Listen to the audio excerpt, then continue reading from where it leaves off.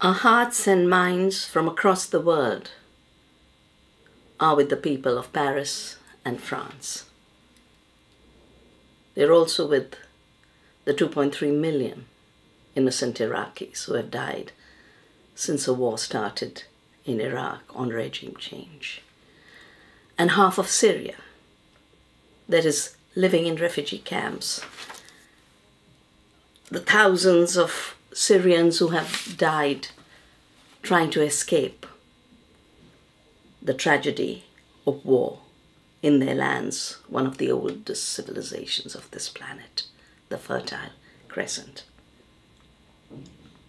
And my heart particularly goes out to 3-year-old little Elan Kurdi, whose little body was washed aside on the shore on the 2nd of September of 2015. We pay a loving and a silent tribute to all victims of violence and unnecessary violence that has become the way of life. And our societies are spiraling out of control in these vicious cycles, where violence is breeding more violence, which is breeding more violence. It is time to pause.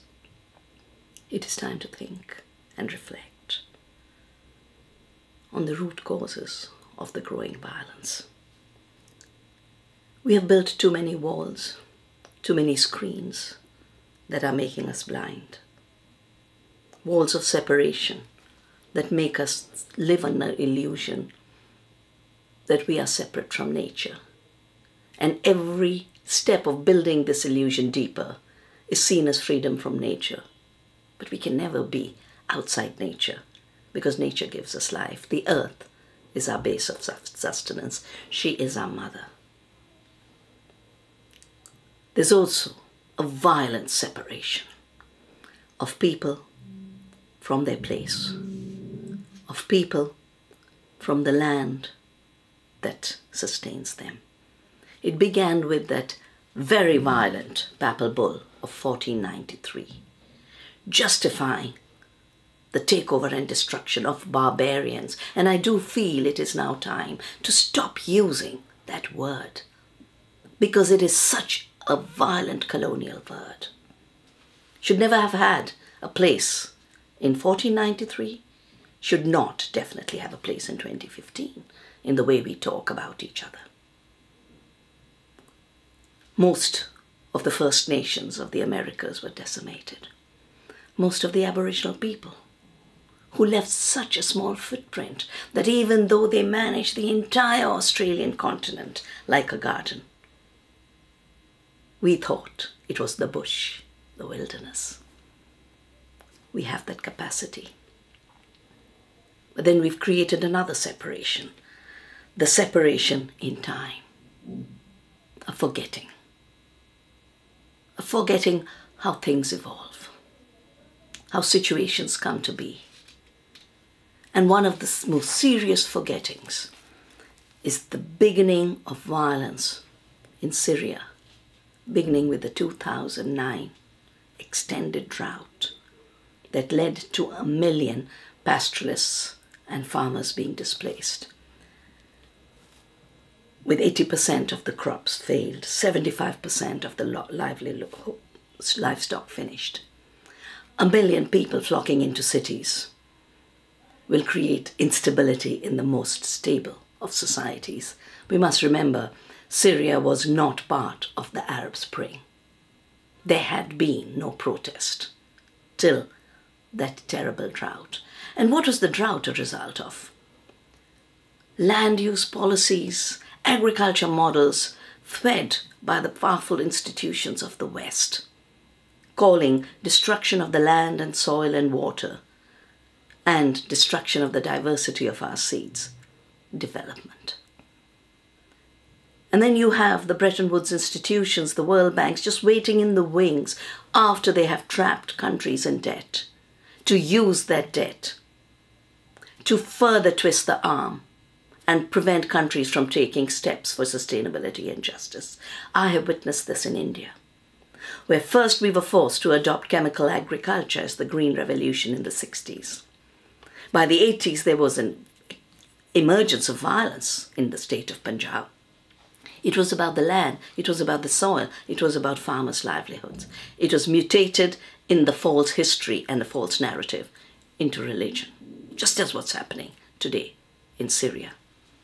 And then in 91, when the debt for the Green Revolution piled up, the World Bank tells us to further liberalize agriculture, open up our markets to the global corporations that came from the wars, can only function like war industry, can only think through wars. So war against the land is triggering wars between people. 2007, the World Bank started to give recipes of structural adjustment to Syria, preventing the government from responding to its farmers. And we know the story of how that rebellion that came from a failed agriculture model was turned into an opportunity for global military powers to find another market for their weapons, for their drones, for their bombs. You cannot solve the problems that lie in misuse and abuse of the soil with sending out more and more drones. What the crisis of Syria or the crisis of Punjab or the crisis of Nigeria is inviting us to do is to make peace with the earth, to turn to the earth, apologize, and then commit ourselves to say, we will take care. Because in taking care of you, we take care of each other. The story of Boko Haram is so similar to what's happened with Syria, except that there aren't military powers intervening in a war. But there is violence and there is a militarized response. Lake Chad, the biggest lake of northern Africa, according to records in 500 BC, was more than 1 million square kilometers. In 1966, it was 22,000 square kilometers. In 73, it had shrunk to 15,000. 82, it dropped to 2,200 square kilometers, and by 94, it was just 1,756 square kilometers.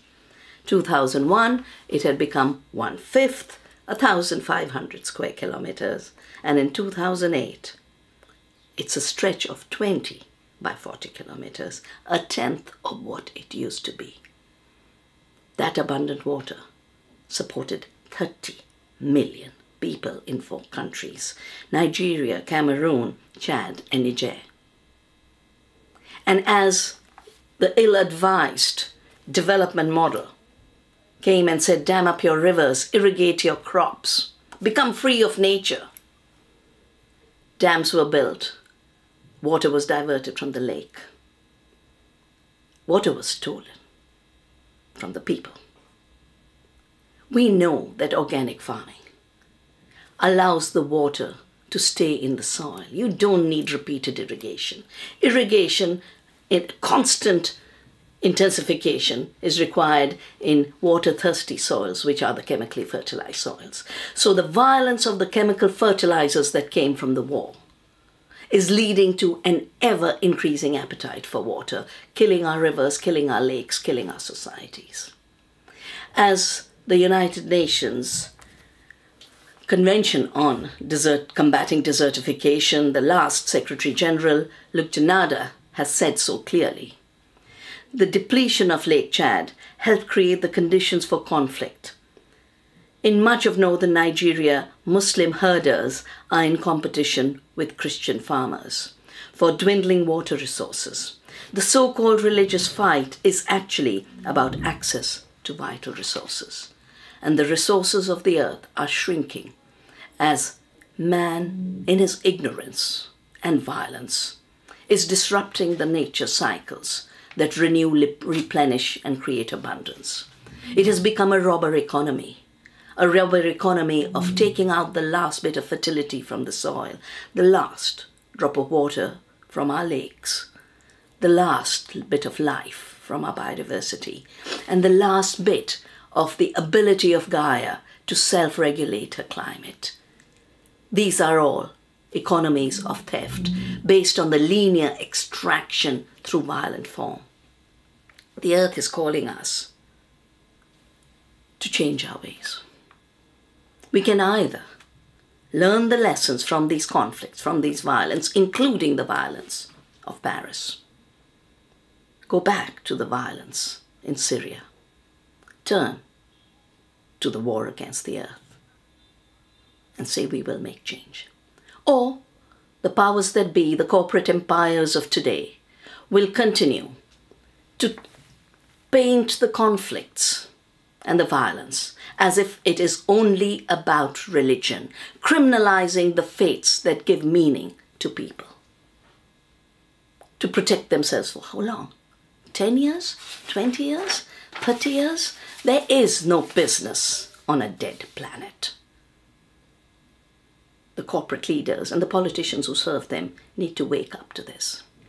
Every year, because of a chemical industrial agriculture model, 12 million hectares of fertile land are being lost to desertification. That's a 20 million ton of food production lost every year. It's also uprooting people. Uprooted people have nowhere to go. 200 million refugees in the world today. And all assessments by the UN agencies indicate that by the year 2050, if business carries on as usual, we're going to have 1 billion refugees. 1/7 of humanity uprooted. No society will be stable. No society will be peaceful. No society will be sustainable. We face climate havoc, but we also face the devastation of the land and the soil and the disintegration of societies. And it is happening so fast that we can actually see that society after society could disintegrate, like Syria has been made to disintegrate, first through the war through agriculture and then through real wars. This disintegration requires a response, not a violence response to accelerate the degeneration and decay, but a peaceful response to create a new renewal of human life, a new renewal of our capacity for compassion, for sharing the beautiful resources of this earth. The same kind of agriculture that's given us 40% of the greenhouse gases leading to climate change is leading to the uprooting of people and the destruction of soil. On the other hand, an agriculture of peace, a non-violent agriculture, can rebuild the regenerative capacity of the earth, provide 100% answer to getting rid of emissions, including the stocks of carbon dioxide in the atmosphere. But most importantly, it's that agriculture of care that allows every hand to have meaning, to have place, to rebuild their place on this planet. Oikos, our home. Economy was never supposed to mean the destruction of the planet, our home. The economy has lost its way, politics has lost its way. Leaders are losing their way through the blindness and arrogance of violence. That is why I am going to go to Paris in a pilgrimage of peace, to commit myself once again to a pact for the earth, a pact for peace. 3 days before the tragedy of Paris, I was in fact right in that neighborhood, planting a garden of hope with the farmers of the Greater Paris region who want to make Paris organic, with movements like Solidarity that believe that we are one humanity, and with beautiful people from every migrant community. That's what made me so happy about what Paris is. It is the world together in all its diversity.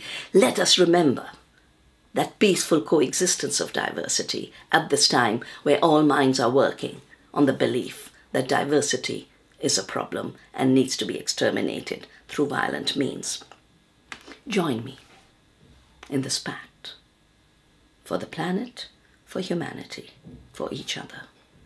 Today, we must remember we have only one home, which is our one planet. Our first citizenship is as Earth citizens. We are all part of one common humanity, beyond our diversities of religion and colors and gender and ethnicities.